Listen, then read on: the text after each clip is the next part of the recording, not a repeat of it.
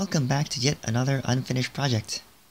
In a previous video, I've got a single key on the MIDI accordion to work. Today, I'd like to get the rest of the keys working as well as making the MIDI wireless. I'm replacing the giant mess of software with something much cleaner.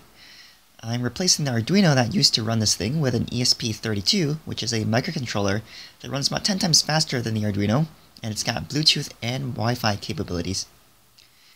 Let me demonstrate how this thing connects, then we'll dive into the construction. All you have to do is go into your phone, download this MIDI synthesizer app, open it up, go to the Bluetooth page, and connect to the MIDI accordion. And the MIDI accordion should pop up if it's on, and once it's connected, you should be able to play notes on there.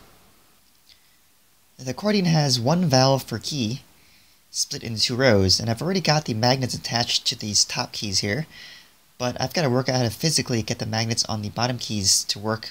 What I came up with is a hot glue wire setup to transfer the motion of the bottom keys to the top, where I can attach magnets and have the sensors read the positions. The wire I'm using is some sort of steel, so magnets stick to it. These are cut to about 4 inches long and bent to shape for each key. Hot glue works quite well on the wood, but it doesn't stick too well to the brown resin stuff on the top of the key. The next thing to do is to figure out how to mount all the sensors on top. And to do this, I've got this dowel that I'm using as a spacer to get the sensors at the right height. I was going to put a screw through the wood and then into the accordion, but I discovered that what I thought was silver painted wood, like the sides here, are actually some sort of metal. It seems to be aluminum, but whatever alloy this is feels a bit gummy and unusual to me.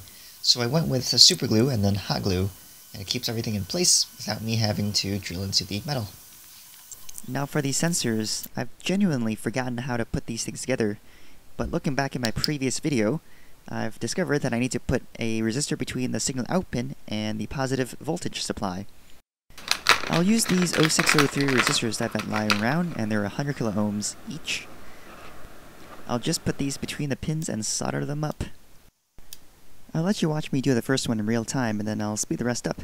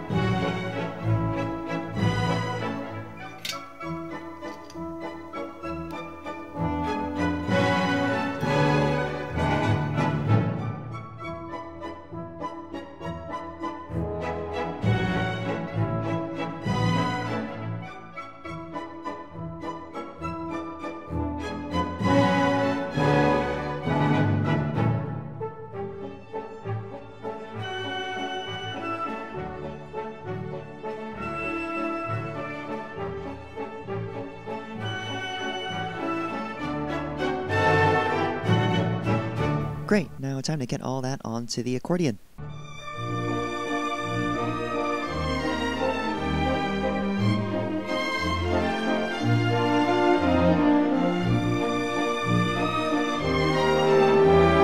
I think you get the idea. Let's talk about shift registers instead. Shift registers can be used to expand the number of inputs available to the ESP32. In this case, the 165N has 8 inputs and 1 output. The inputs are connected to individual keys on the accordion, and a single output wire goes to the ESP. The ESP can also send commands to the shifter through a few wires, which I'll represent with this yellow link. After you press a combination of keys, the ESP can lock in the state of the keyboard through the shift register. So even if some of the keys change, the data read by the ESP represent the state of keys at one single moment in time. The ESP then asks the shifter for the state of each input sequentially, using the single wire. This input is then represented as a binary number and processed for note on and note off events. Those events are then transferred over Bluetooth. At this point, you can understand why the keys work, and also why chords work.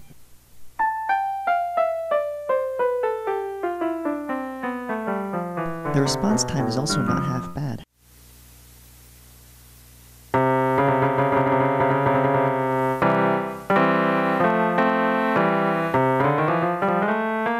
You can also have all the keys sound at the same time because everything is captured in parallel.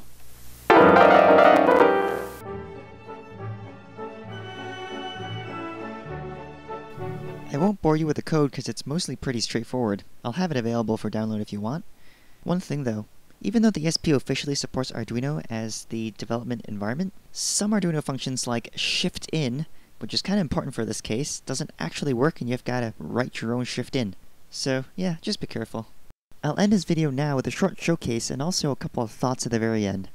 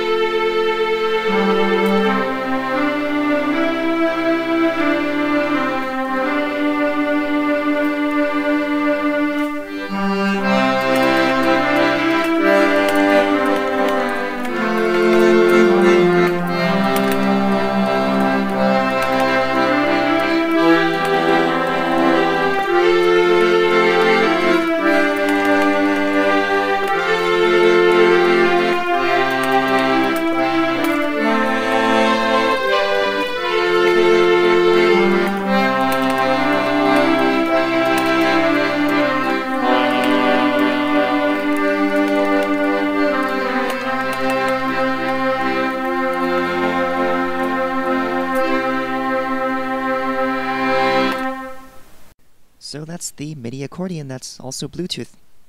There really isn't much to it. It's a lot of repetitive work, as a lot of instruments are if you've got a whole bunch of keys, and just so it works reasonably well, I'm quite happy with it. Several last thoughts before I end the video. First thing is the power. Right now I'm using 4 AA batteries and it's regulated down to 3.3 volts using this regulator. You can also get away, as I found, with an 18650, which runs on about 3.8 volts. That's over the spec of the ESP's 3.6 volt, but the convenience is there. You can pop just one battery into the charger instead of 4, and it'll last a whole lot longer too. Either way though, power should be fine.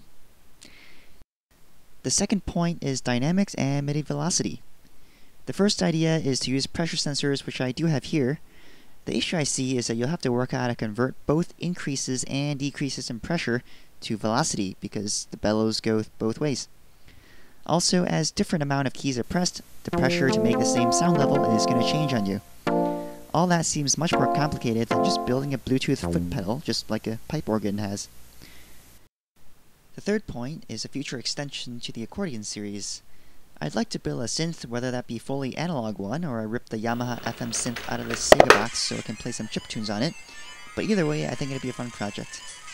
Also, this little part of the master palm switch mechanism has broken, so I just fabric-cobble a new one. It seems to work quite well. Anyway, that's it for this video. If you've made it this far, please consider subscribing. And as always, watch your fingers.